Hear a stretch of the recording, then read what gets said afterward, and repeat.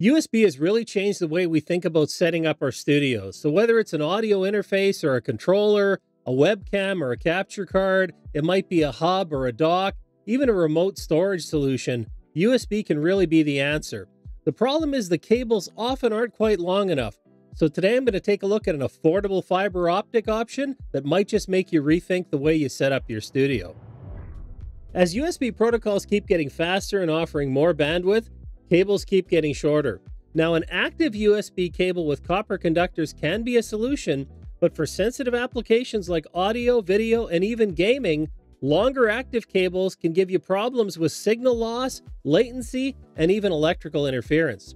Now, fiber optic cables have been the solution for this, and now that they're becoming more affordable and reliable, that's what I'm going to show you today. Now, when I told huaham that I was planning some major studio upgrades, they were kind enough to send me one of their 10-meter USB 3.1 Gen 2 cables. You get a USB-A connector on the source side and a USB-C connector on the device side. Of course, you can use adapters as well, so let's see what this cable can do. So I have a number of tests for you. We're going to use an audio interface. We'll look at a DAW controller.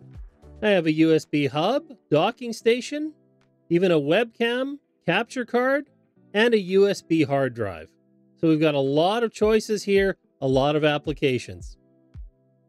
Now, audio interfaces are a popular option for using a fiber optic cable when we want to get the computer out of the room for, again, heat and noise. Now, I have an example here with a Focusrite Scarlett 4i4. This is a USB powered interface, so it's going to be one of the most taxing things we can use on this fiber optic cable. It accepts a USB-C input, so it's going to be very simple. I'm just going to plug the cable right in, and you'll see it's activated. We have that going there. And what I'll do is I'll connect up a microphone. And as I turn the gain up, we'll start to get the light lighting up here. We're getting signal through the interface. So that's working. And now you're listening to me through the Scarlett 4i4 using the fiber optic cable. I haven't done anything to compensate for latency because I wanted you to see that the fiber optic cable isn't going to cause any issues with latency, audio quality, or electrical interference. And now I've connected up the Fader Port 16 DAW controller using the fiber optic cable.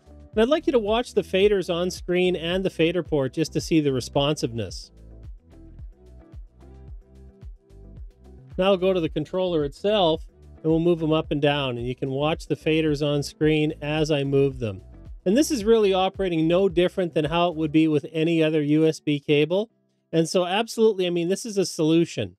Now, to put a test on the power delivery capabilities of this cable, I've gone ahead and connected it up to an unpowered hub. You see, I just have an adapter for USB-C to A. And then I've gone ahead and connected up a portable hard drive. This is a 2.5-inch Western Digital Blue hard drive, mechanical hard drive, not SSD. And I'm going to go ahead and do a file copy. And if this performs as you would in a normal situation with a mechanical hard drive, we should get about 110 megabytes per second. So let's go ahead and see if that happens.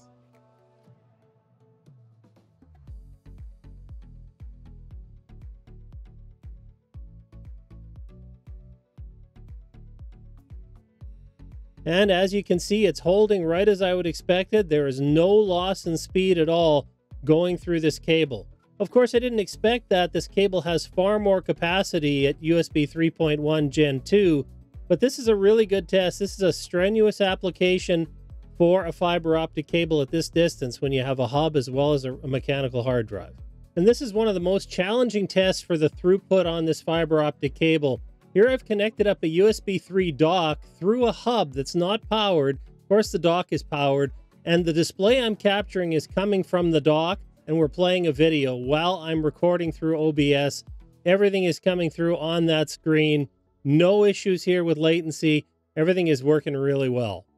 Now, in order to test video quality and latency performance with the fiber optic cable, I went ahead and connected my main camera up to a Camlink 4K. OBS is capturing in YU-Y2, and this is a 4K signal from the camera. And as you can see, latency is not an issue. I haven't made any adjustments for render delay or otherwise. So this is exactly what you get. Same connection as I had direct into my PC. Just now I'm using the fiber optic cable. And now for a webcam test, I went ahead and connected up the Razer Kiyo Pro using the fiber optic cable. And as you can see, no issues here. Signal is coming right through into the camera. The nice thing about this is if you want to locate a webcam further away from your computer, maybe in the corner of your space, or you want a down shot at a desk, this is a great way to use it. Now, in terms of the build quality, I have to say this is very well made. This is a Kevlar reinforced core. This is going to stand up to a lot of use. We have gold-plated contacts, which are excellent. Even with a lot of time, the ends don't get very, very hot. So I expect this device is going to last a long time, and so you can install this in a critical application like a studio without worrying at all. Now, after recording the test for this video, I actually did a long-term test with this cable. I had it running for 10 days straight, 24/7, and I have to say there were no issues whatsoever. I really wanted to make sure it was reliable because this is going to be part of a permanent solution for my studio. When you're watching this video, a major renovation is either underway or has been completed, where I've remotely located both USB and Thunderbolt devices, including moving my computer out of the space to reduce noise and heat. And so I have to say, reliability I expect to be very good, and I will be using this on an ongoing basis. So I would recommend it without a question if you need a remote solution for USB, whether it's just relocating a webcam or you want to move your entire PC to another room and use a dock in your space. This is going to get the job done for you. And if you're looking for other audio and video options to level up your home studio, check out one of the videos on the screen. As always, thanks for watching, and I'll see you next time.